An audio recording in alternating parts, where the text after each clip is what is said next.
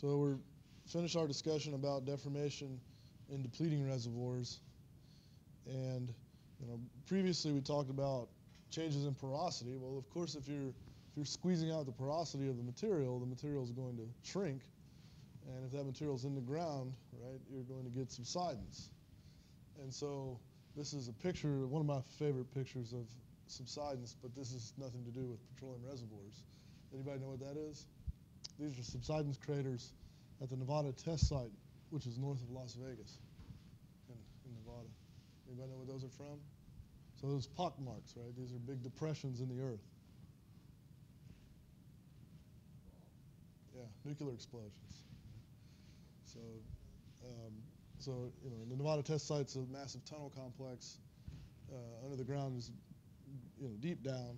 There's, up to like miles deep. There's tunnels, and where they used to, up until 1992, when they called a moratorium on nuclear testing, they used to test underground nuclear weapons. And so they would set off a nuclear explosion, create a huge cavity in the earth, compact all that material, but then eventually that the cavity that they would create, the material would begin to fall down from the ceiling. And so in that sense, it's not exactly the same as depletion in a petroleum reservoir. What they're essentially they're moving all the material out to the exterior, and then it's falling in on the top. But it's the same idea. It's compacting, in the sense that you're compressing the porosity out of the material. And then this what causes these massive subsidence craters. And this is the tiny picture. If you were to say zoom out from a satellite view, there are thousands and thousands of these in north of Las Vegas. And so it's kind of crazy how much nuclear testing we did. But anyway, I like this picture because it's sort of the extreme example of what can happen, right? Due to subsidence.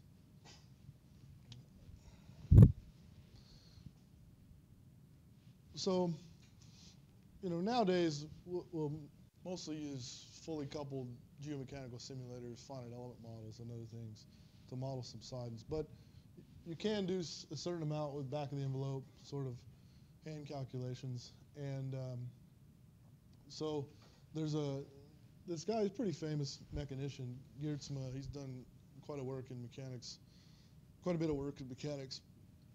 He in '73 published a paper where he developed a solution for the expected surface displacements for a cylindrical, basically that would occur from changing H underneath a cylindrical reservoir, if you will, right, or a cylindrical cavity in this case, right?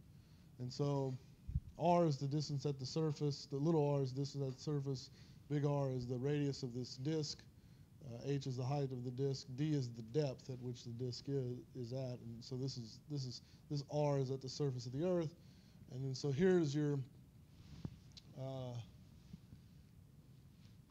solutions in terms of R and D and a change in pore pressure, and then this Cm is sort of the compaction. It's sort of material constant, if you will. It's a constant that relates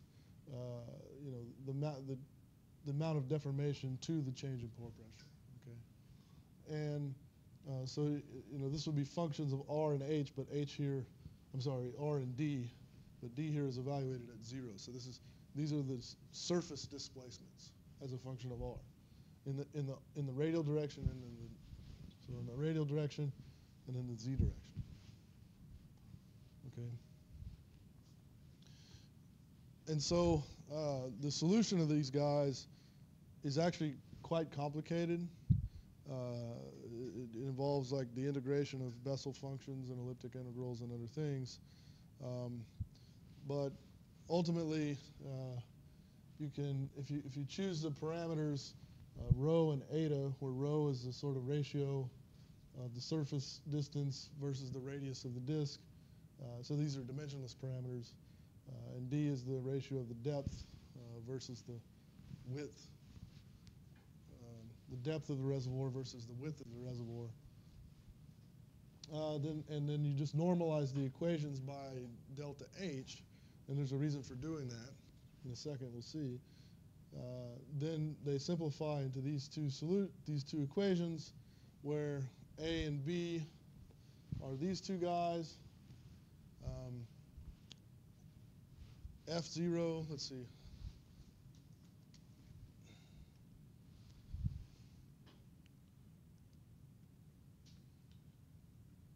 F0 is an elliptic integral of the first kind. E0 is an elliptic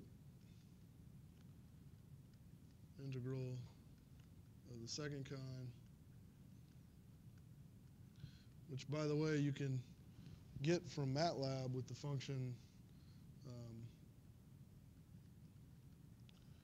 ellip k e. It takes an argument m. So, in other words, this function will return f and e all at once in one evaluation of the function.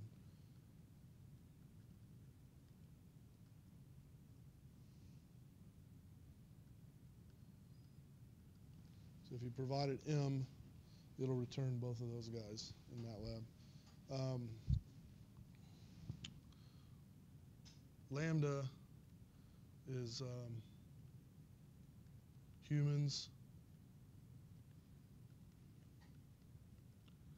Lambda function.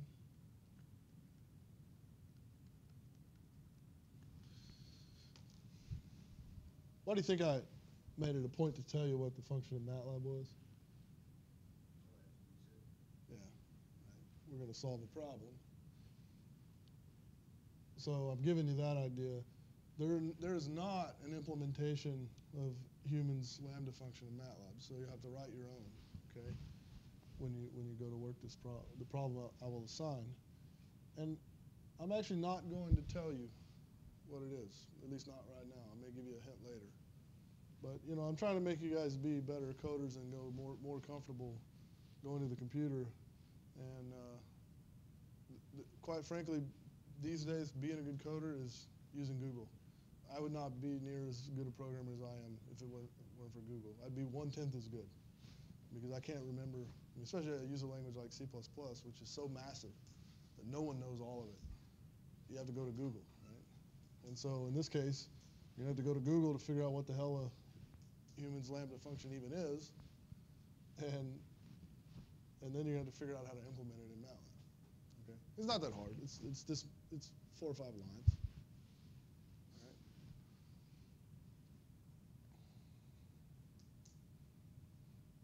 So obviously, you know, this is a perfect example. I mean, in a way, this is nothing more than an exercise. The solution is there. I mean, so this is in a way just a calculator exercise. It's just a calculator. The calculations involved are quite complicated because your calculator probably doesn't have implementations of elliptic integrals in it. So, but other than that, I mean, there's no for looping or anything like that. It's just it's put in the numbers and get some outputs, right? So it's a calculator exercise. All right. So then,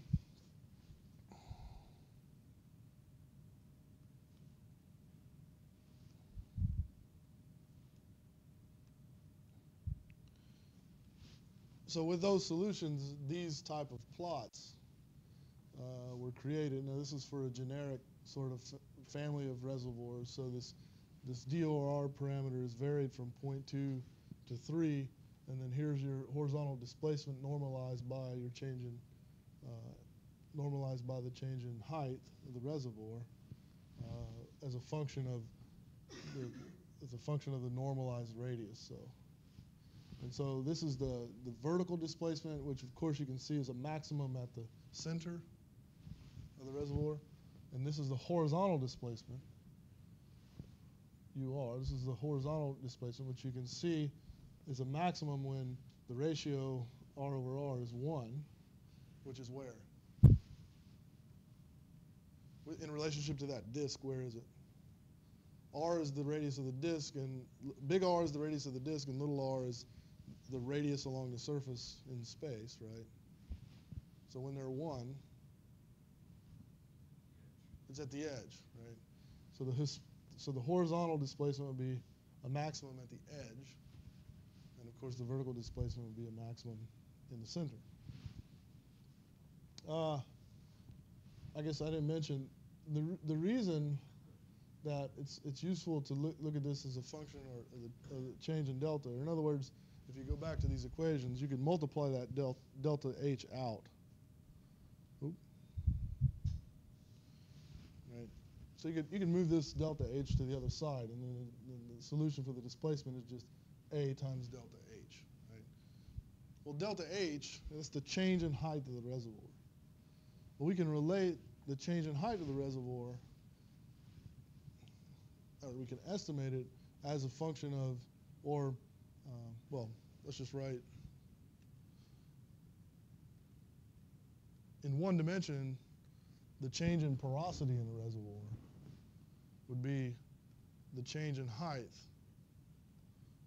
over the original height, right?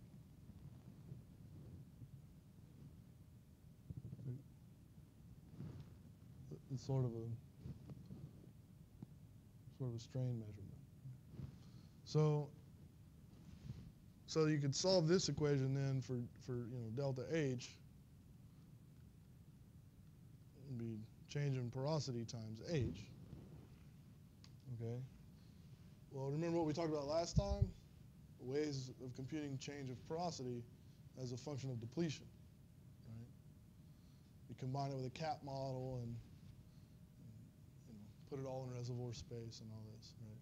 So this gives you a way. I mean, it's a fairly complicated way, but it's still sort of analytic or quasi-analytic solutions. It's not like a full finite element. You can do these very fast, sort of back-of-the-envelope calculations, where you could, compute what the expected change in porosity is due to depletion, and then plug it into this model to see what the expected subsidence is.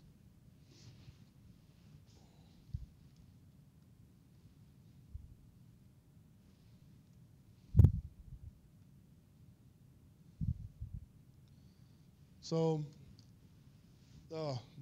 by the way, if you look at these and you just, or go back to the equations and just plug in some numbers. So if we had a change in porosity of about 3%,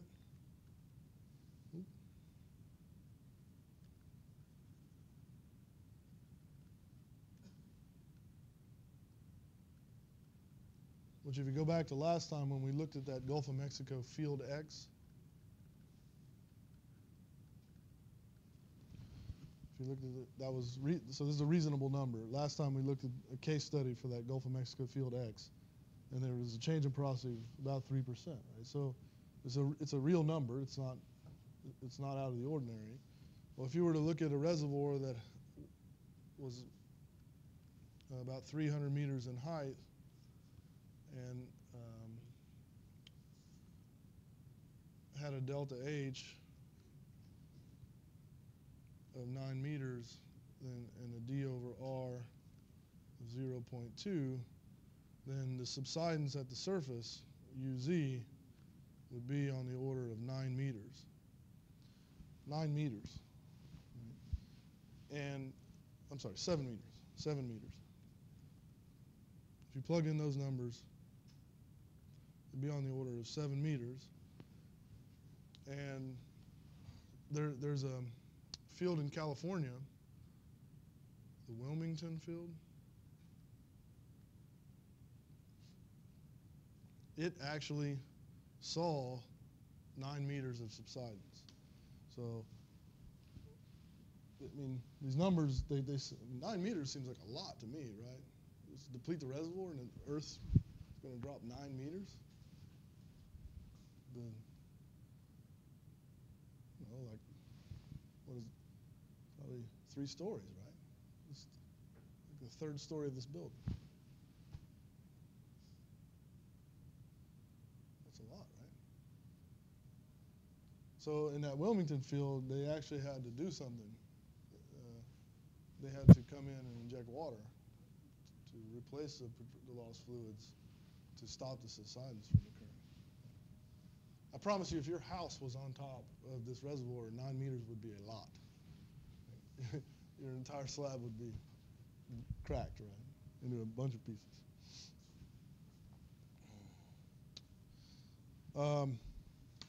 So, then the question is, what can you do with this model? It's fairly simplistic. Of course, I mean, it's fairly idealized, right? Reservoirs aren't perfect disks, right, and perfectly homogeneous. But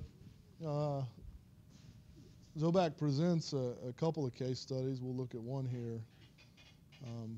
Oops.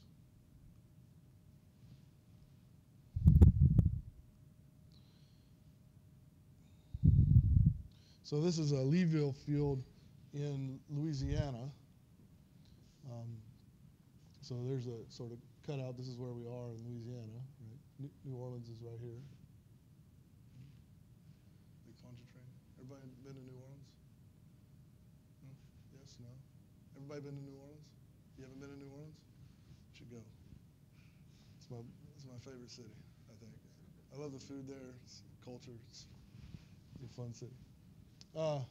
So Leeville is here, and so then from sort of reference stations that are off of the reservoir, so that in terms of the distance from some reference station here, this is a distance away. The Leeville field is in this gray shaded area, and these are surface measurements. Okay, so you see at the reference station there's no subsidence, and then as we move close, so even away from the reservoir, there's some subsidence. But of course, centered over it, then you have a lot of subsidence. So these are real measurements with error bars. Okay, real measurements. This is in centimeters, right? And this is a model. This dashed line is a model prediction. Okay. Now what they did here was they didn't just use a single disk. They used like a principle of superposition, and essentially superimposed a bunch of these Geertzman calculations to come up with this, and that's why it's not like a perfectly symmetric, or it doesn't look like the curves on other plot, because it's they use a superposition type model to come up with this. But you can see, at least for this case, it's fairly accurate. I mean, it's within the error bars of the model, and in this case it was like 10 centimeters. I think he also shows another case for this field in Louisiana. I don't have any slides on it, but if you want to look in the book, it's just one of the last pages of the book before the references. They talk about this field, and I didn't want to put it on there because I can't even say the name. It's one of those French names, Lagniappe or something. But this field here had a subsidence on the order of like 15 centimeters in some areas. And the model, in the center of the reservoir, the model predicted quite well the subsidence, but then on one edge, where there was some known faulting occurring, the real subsidence was much, much more than what the model was predicting. Because remember, the model doesn't account, it's just changing pore pressure. It's not accounting for any faulting that might be occurring and slipping along faults. So that's why if you need a really accurate model, you'd want to use a full sort of finite element simulation with, you have all the details of faulting and plasticity model and everything like that. So I said it'd be 20 minutes. I went 22 minutes, I guess.